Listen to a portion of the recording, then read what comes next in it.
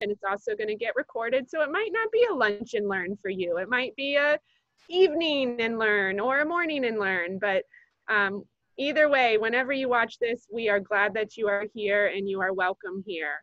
My name is Ashley Pennypacker Hill, and I'm our Director of Student and Family Services, and I am going to let our panelists introduce themselves. Miss Becca? Hi, I'm Becca Antelis, and I'm the elementary school counselor. Miss Madison? Hello, I'm Madison Schmidt. I'm the 6th through 8th middle school counselor. And Miss Sarah? Hi, I'm Sarah Tice. I'm one of the high school counselors. I handle kids' last name K through Z. And Mr. Bryce? I'm Bryce Stevenson. I'm the K through 12 mental health counselor. And Miss Julie? Hi everybody, I'm Julie Henderson and I'm the communications director at PK. All right, so a few things before we get started. So as you might be able, you've already noticed, participants, your screens will not show up because we are in a webinar. So it's a little bit different than like a regular Zoom session. Also, we want you to be able to ask questions in this. So if you have questions, you can see at the bottom, there's a place that says Q&A. So that's the place that you would ask questions. So you can ask them throughout. We are not going to answer them throughout though. At the very end of our presentation, we will look through the questions and we will answer the questions that we have. If we don't get to your question, we will be able to answer it as a posting when we post this recording. All right, so we're gonna go ahead and get started. I'm gonna share my screen. And here we go.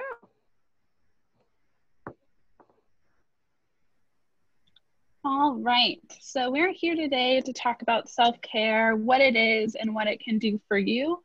However, before jumping into all of that, I think it'd be unfair of us to talk about self-care without talking about the unprecedented times we're in right now. We're in a pandemic, which is new to all of us, and it's tested us and challenged us in ways we could have never predicted. And so some of us might not have even had a chance to think about self-care while we're in a pandemic, and that is okay. And I hope we can all give ourselves some grace because we're just all trying to get through it too. So I really wanted to start off with that. And so overall today, we're going to be going over the 6 domains, talking a little bit about what self-care is, how it can impact you. The goal is to have it be maintained, but like I said, it's going to look different depending on the context we're in. And it can really help balance you out by addressing kind of all of your needs in those different domains. But little disclaimer here, the goal is definitely not to tell you what you should be doing or that there's one right way of doing this. It's just a reminder that sometimes we need to remind ourselves, if there's an opportunity to do so, to put that oxygen mask on ourselves first and before we go and be there for others. All right, so here on this graphic here is our self-care wheel. So these are those 6 domains I mentioned. So there's physical, psychological, emotional, spiritual, personal, and professional. And all of these are unique to each individual person and each individual family unit. And so for students, the professional one might be their job, or they're being a student, sorry, because those are their certain responsibilities that they have right now. And so when thinking about self-care in that domain, it might be fulfilling, addressing the certain responsibilities and how those impact your life. All right, but when we think about each domain, it's important for us to think about how we care for ourselves. We might have a tendency to just focus on one specific one. And that, oh, if you could go back to the other slide, Ashley. We might just focus on one particular one. That might be our own tendencies or what we're comfortable with. So you maybe if you're focusing more on the physical one, you might go for walks, make sure you're getting enough sleep, maybe even get to exercise.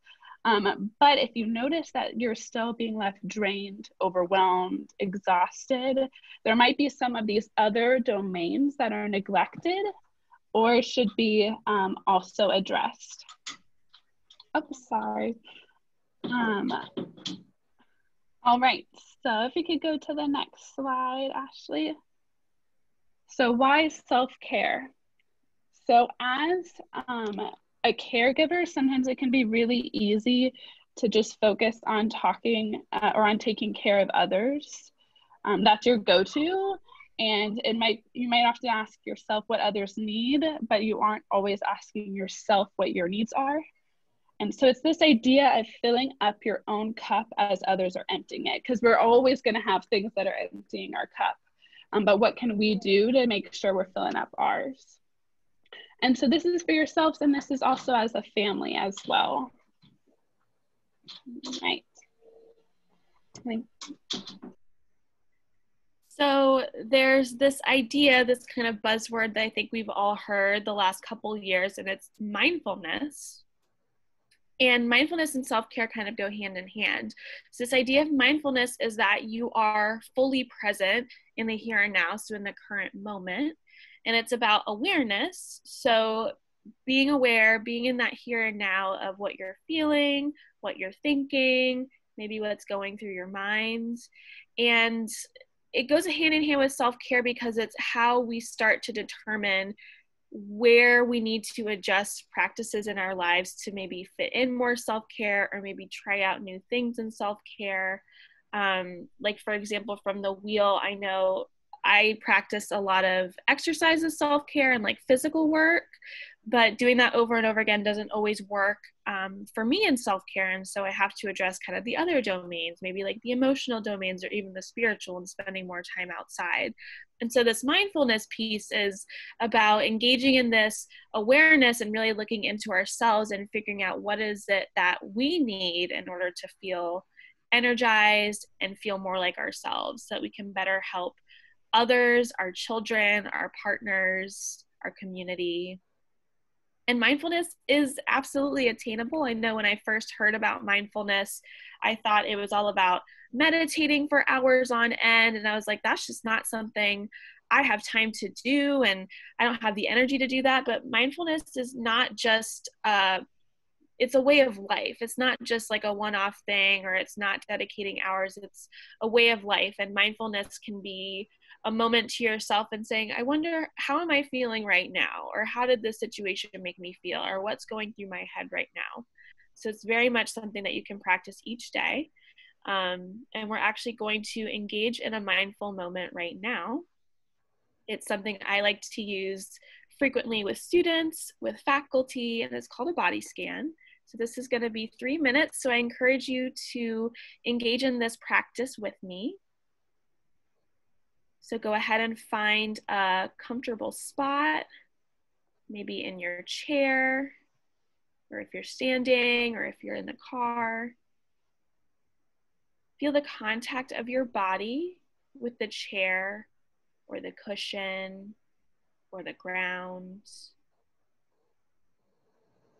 Sense your upper legs, your lower legs, and your feet. Notice if there are any particular places in your body that call out for attention. Places where sensations feel most vibrant, dynamic, tense, or light.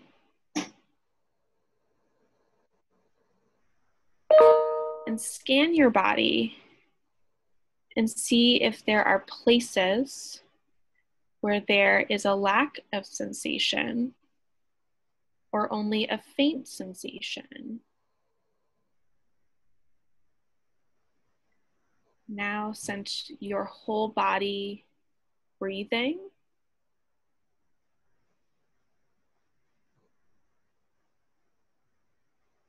Take a deep breath in through your nose, and then slowly breathe it out. Maybe focus on any thoughts that float into your head. You may just acknowledge them and simply let them flow away as you breathe in and breathe out. Notice any sensations in your belly, in your chest, in your arms, in your fingers.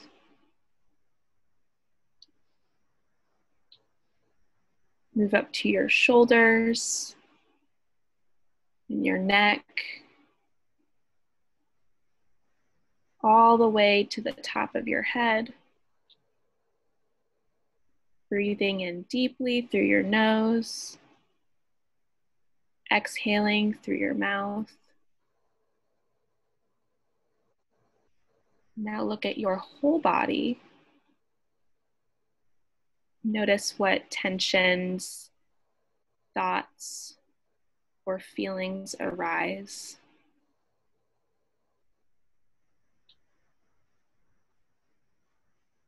Take in a few more deep breaths. You may rejoin us. And so again, a body scan can be something that's quick. It can be a little more in depth, but it's a good way to kind of see like where am I maybe feeling tension in my body? I tend to feel it in my shoulders. I know some people might feel it in their legs, in their neck, even in their chest. And it was 3 minutes, so it's a good amount of time, a short amount of time, and it kind of gets the job done, and then it helps you move along and figure out what self-care am I needing, and it's really good with kids too. So thank you for doing that with me. And so there's this idea of a self-care plan. This comes from the University of Buffalo, and it's this idea the same way that we have a plan maybe at school for when we have to do a fire drill, or for when we go out to recess, or even I think about lunch because it was just lunchtime. What happens at lunch? We have a plan. The same thing kind of goes with self-care. And so it's important when committing to self-care and doing self-care that you're planning it out. And that can include things that you do for self-care currently, things that work for you, maybe something you would like to try differently.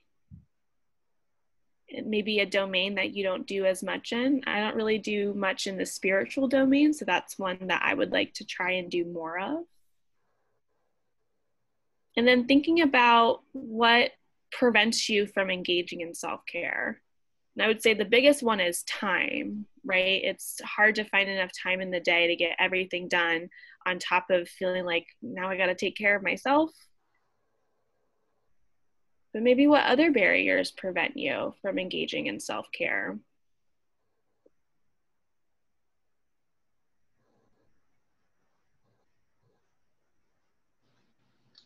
Thanks, Becca. So the first step kind of in realizing your plan is figuring out where you are now at the beginning of it, figuring out what is important to you, figuring out how you are kind of dealing with things right now. And so the University of Buffalo also created this self-care assessment that we're going to go through briefly. It's really helpful because it helps you identify those needs that you have. It's also really cool because by identifying those needs are also activities that you can do. So if you realize that you're not getting enough exercise, a way to correct that need would be to get more exercise. It's broken into the 6 domains we've been talking about: physical, psychological, emotional, spiritual, relationship, and professional. There's a lot of text on the next few slides, so don't feel like you need to absorb all of it right now, and don't feel like you have to have a running tally right now. We will provide the full assessment and follow-up communications after this is over. If you're going through this after the fact and you can pause your video, that would be great if you wanted to pause on each of these slides and really kind of give a lot of thought into what is there. The first one is physical self-care, and we'll go through. I'm not going to go through all of these. A lot of them are pretty straightforward. I'm going to highlight, and I'm inviting all of you also to kind of listen to yourself and think about which one of these kind of stand out to you because they're surprising and they're not things that you would think of as being a part of self-care or taking care of yourself. For this one, Again, eating regularly, getting enough sleep, exercise, those seem pretty straightforward. Something that really surprised me was wearing clothes I like, something I wouldn't have thought of as being important, possibly contributing to your physical self-care. But after thinking about it, after seeing it written down in this assessment and thinking about it, wow, yeah, you can get a lot of benefit from simply wearing clothes that you enjoy. So this is psychological self-care. What really stands out for me here, noticing my inner experience, listening to my thoughts, beliefs, attitudes, and feelings. That could be one of the barriers you may have identified making a plan of even just, I don't even know where I stand. I don't even know what I need. I don't even know how I feel about any of this stuff. Simply noticing your experience can really be a good first step. And if you're always helping other people, you're always go, go, go, it may be hard to notice your experience. So even just being prompted to notice your experience can be a very mindful activity to help you develop some of these other knowledges. Do something I wish I'm not an expert or in charge of. This really stood out to me too, and not something I would have thought about, just because throughout our day, we're doing all these things that we're good at, and we're not used to engaging maybe the creative part of our mind or trying to figure things out. We're just doing kind of the path of least resistance to get through. For some people, doing something you're not an expert or in charge of may be something that is a need for you, something you need to do to be able to feel your psychological best. So emotional self-care, I mean, all of these are important, but this feels especially important right now. Giving yourself affirmations and praising yourself. If this is something you don't do a lot of, this is probably a blind spot for you. And so again, this assessment can help you go through and find these things of, wow, I never even think about praising myself, or I maybe thought that I praised myself, but when actually having to think about it in this context, I realized, wow, I really don't do that. And maybe I put myself down a lot. Finding things that make me laugh. Laughter has been proven to be a huge curative factor for a lot of things. And so just finding things to laugh about in these times, especially compared with the last one I've highlighted here, expressing outrage and social action, letters, donation, marches, or protests. There's a lot happening that could be causing us to feel bad and feeling uncertain and feeling powerless. And a way to kind of get that power back is to do something with that feeling. Spiritual self-care. So making time for reflection. Spirituality can be a lot of things to a lot of different people, but I think at its core, you can make time for reflection as a very kind of simple, easy, kind of basic step that you can always do and build upon from there. And then cherishing optimism and hope. Again, with things going bad, with people feeling stressed out, cherishing optimism and hope is something that may not occur to you. And so simply being reminded of optimism and hope can be very helpful. Relationship self-care. This is kind of a family webinar, and the family unit is full of relationships. And so a lot of these are great, especially for making self-care a priority for the entire family. Something that stood out for me, allowing others to do things for me. This is really tough for me just in general of like, I want to feel like I can do everything. I want to feel capable. Someone else doing something for me feels odd, but maybe you may need that to help yourself take care. Maybe that's how they can show that they care about you through their relationship. And so that's something that just stood out to me as, again, this thing you wouldn't think of without being reminded of it in this sort of context. And then finally, workplace or professional self-care. So this whole assessment can be viewed through a couple lenses. It can be viewed through you personally and how you are doing. It can also be viewed through as a family, and it can be viewed through how your students are kind of going through this. And so while you have a profession, you have a job, you have kind of responsibilities, Madison brought this up a little bit. Your students can almost think of school as their job, as their responsibilities. And so this can be very helpful for them too. Identifying projects or tasks that are exciting and rewarding, I think is very, very enriching for me, how I thought of, hey, this is kind of coming back to that optimism and hope of, wow, I really enjoy this project, and here's why I enjoy it, and doing, and being reminded of what is engaging about it. And then arranging workspace so it's comfortable and comforting. Again, if you're going to be spending all this time working, it's important to really be intentional about your space and making it, when you're spending so much time, making it as comfortable as possible. little thing like maybe adding a pillow to your chair or adding some light, something like that, can really make a big difference with how you're feeling. So again, I hope some of these stood out to you as maybe you recognize, wow, I'm really, really good at that. Or wow, I hadn't even thought of that as something that I'm missing in my life. I really want to do something about that. We will provide these to you after the fact, and you can always go through. It will give you a prompt about how to go through and assign values to these so that you can identify numerically maybe what is missing for you. But also if something you read as we were going through here stood out as like, wow, I never really made quiet time to complete tasks, for instance, feel free to give yourself what you need and what you deserve and give yourself that quiet time, or whatever else kind of stood out in this exercise. Thank you, Bryce. I think we're going to shift gears a little bit. So we wanted to talk about how do we do self-care as a family. So these are just some suggestions of things that we've done with our families or things that we've heard other people do. At my house, family movie night has become very popular. It's something that my child looks forward to, and it's something consistent that he knows is coming. So it gives us something that we can put up kind of a place on the calendar, and he knows, okay, on the weekend nights, we're going to watch XYZ. And we've been able to kind of share with him some of our 80s classics that he probably would never have had an opportunity to see otherwise. So even with older kids, that might be a fun activity, maybe getting them to pick the movie, and then they get to share something with you guys that you wouldn't normally have time to maybe all do as a family.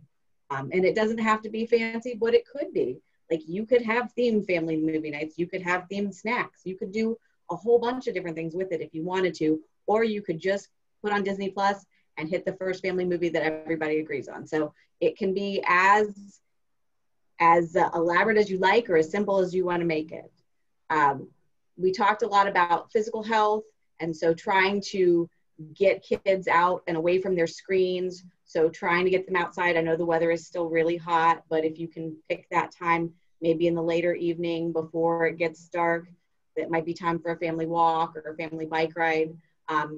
One of the other things that we've done at my house is we have a lot of like backyard games. So we've done cornhole tournaments, we've done frisbee, we've done bocce ball. Again, things that maybe normally wouldn't be exciting, but if you can make it into a challenge, it kind of becomes more special. We've also been doing some new traditions. So not only are we doing the movie nights, but every Friday is Donut Friday at our house. So I get up a little early and I go and I make a run and I get donuts, but I also do something for me and get fancy coffee. So that's something that my child really looks forward to, and it kind of gets him up with a spring and a step on Fridays. And if there are things like that that you can incorporate for your family, that would be great. Video games are a very big part of a lot of kids' lives, and I think we all have different feelings about it, but that is sometimes a good way to connect with the other people in your home. If there's like a 2-player game or a team game you guys can play, or maybe even a way for them to connect with other friends and family that aren't at the house if they can play online. Maybe they can still have some of that social interaction with other people that aren't in your family unit at your home. Some other good things that we've tried: cooking special meals, maybe more treats and snacks, things like that, that they can help plan a menu, or they can help with the shopping. Giving the kids the agency to come up with some of that has been really good, and they're learning some good independent skills while you're doing that. There are a ton of different things you can do, and we encourage you to do the thing that makes sense in the moment. Like, this does not need to be one more thing for you to do, but if it's something that you could just like tweak a little bit, it really helps kind of bring them together with you, give them something to look forward to, kind of establish a new routine. We've started doing books together as a family, like we're reading the Harry Potter series together as a family, and then we're gonna watch the movies. So even with your older kids, they've got to read things for class. Maybe you could be reading what they're reading and do like a family book club.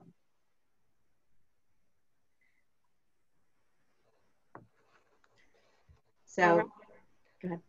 So we are so grateful for everybody to be with us live today. And also we're grateful to the families who are going to be able to watch this back and not have it be live, because we know that life is busy and full right now. I also just want to thank our panelists, so Becca and Sarah and Madison and Bryce. They are an amazing resource here at this school. And so if you haven't met them or sent them an email or worked with them, they are here for you. And so please make sure that you reach out to them. We're all here for you. We know that this is quite a different time for all of us, an uncertain time. And we miss having the way things used to be. And so we're going to continue to do these family webinars to stay connected, even though we may be physically distant. We don't want to be socially distant from any of you. We know that some of you are at home with your students, and some of you we get to see when you drop your students off here at school. So we're all over the place, but we still want to work really hard to stay connected. So we appreciate your time, and please reach out to us. If you maybe are watching this and you might say, I don't know where to find this. If you go to the Student and Family Services website, all of our family webinars are going to be posted there. Also, if you go there, you can look and we have a schedule for the other webinars that are coming up. So if you can, please join us live, or always watch it as a recording. We will post everything as we go along. All right. Let's check out some of these questions. Let's see here.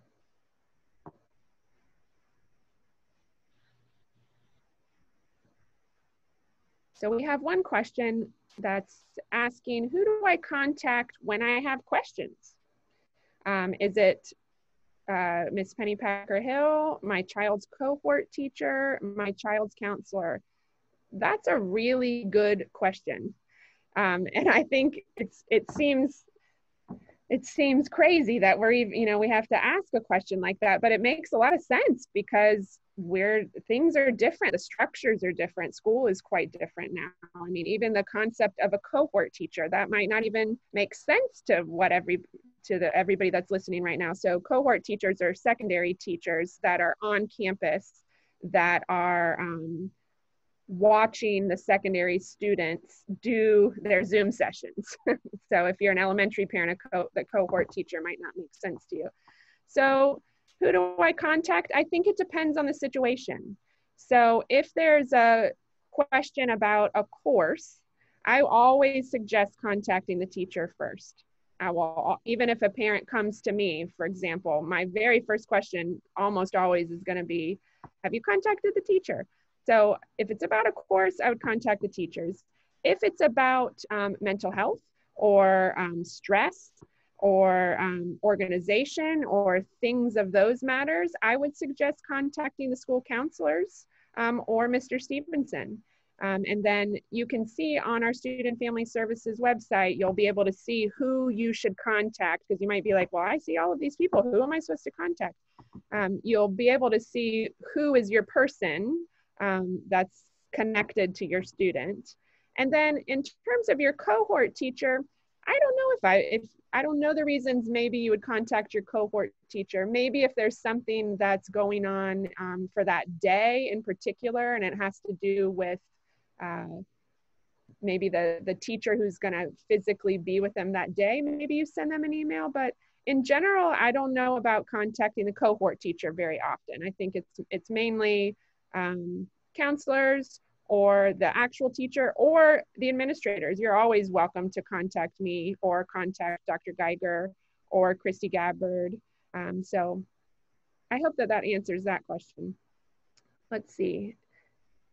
Another question is, how do you recognize stress in teenagers around COVID? I'm going to open that up to our panelists.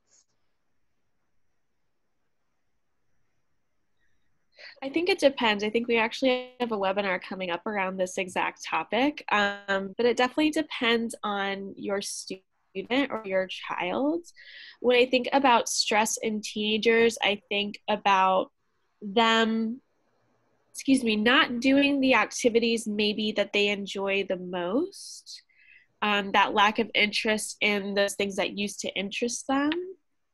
And then I also think in terms of stress, maybe like irritability, but like more so, like teenagers are already kind of like going through a lot physically and hormonally, but like that increased irritability, maybe even around small things, getting really upset over something that might seem a little bit insignificant to us. Those are kind of like the two main monikers for stress in teenagers to me. I don't know if anybody else wanted to chime in though. I would say trying to open up that communication, which sometimes can be hard with a teenager. I know if you ask them, what'd you do today? It's like, but if you can maybe make that part of your regular check-in with them, and you're not going to necessarily say, are you stressed? But if you share about your day and the trials and the tribulations you're having, sometimes that opens up the door for them to feel more comfortable. Yeah, you know, this thing happened. And then it kind of gives you a sense of how they're really feeling. So I would just, even if they don't give you much initially, if you keep making that part of like normal course of evening dinner, or, you know, when you first see each other after you're home from work, just start opening that dialogue and letting them know, like, everyone's feeling these feelings right now. And it's normal to be feeling overwhelmed, or it's normal to be feeling stressed, but you want to make sure that you're checking in with them so you can see if it's becoming too big for them to handle.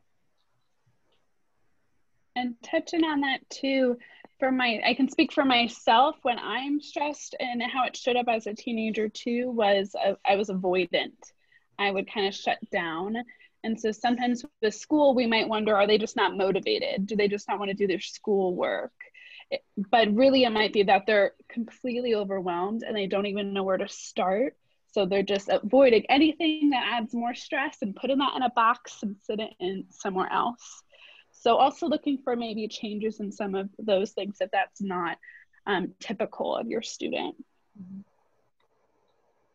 I agree with everything that's been said. The only thing I would add is, again, connecting with your student and asking them, hey, how is this affecting you? How is it going to school with all of this happening?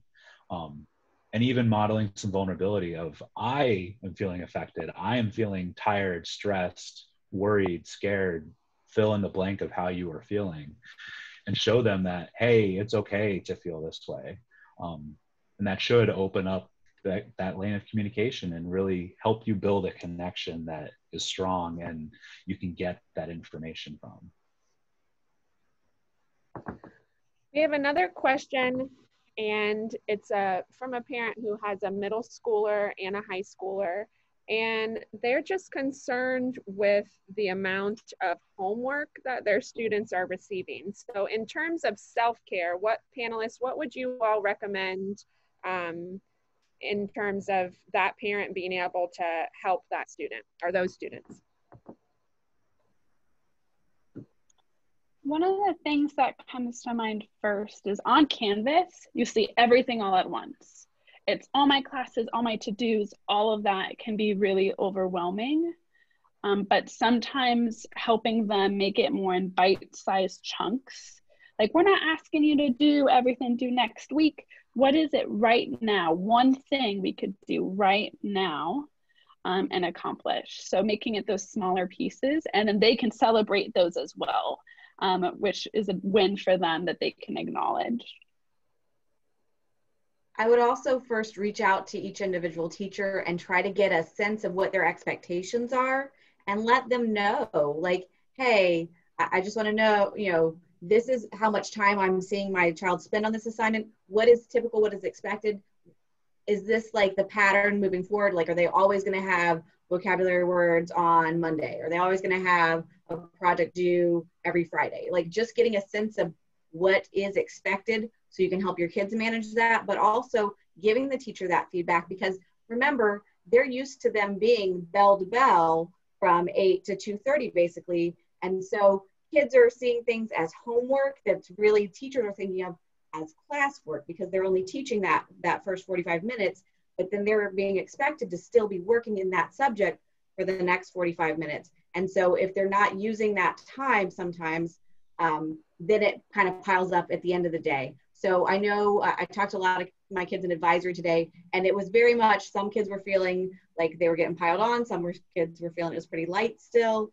I think having them look at their day and look at their week, because like Wednesdays, it seems like they have a lot of independent work time, and see where they can fit in those assignments that are regularly coming up. I also think about breaking things down into chunks, just like Madison said, but like in the process of doing homework, you know, when we talk about self-care, I don't know if we mentioned this, but we're not saying go off and get a massage for 4 hours. We're saying, you know, take some time to take care of yourself, and that can be 5 or 10 minutes. So maybe they work on homework for 30 to 40 minutes and they take a 10-minute break in between, and that way they can, you know, get energized to maybe keep doing homework, or just recognizing like it's time I take a break and maybe not do any more homework for right now. So I think breaking it down might also be really helpful for them, kind of like when they're in the weeds of doing their work.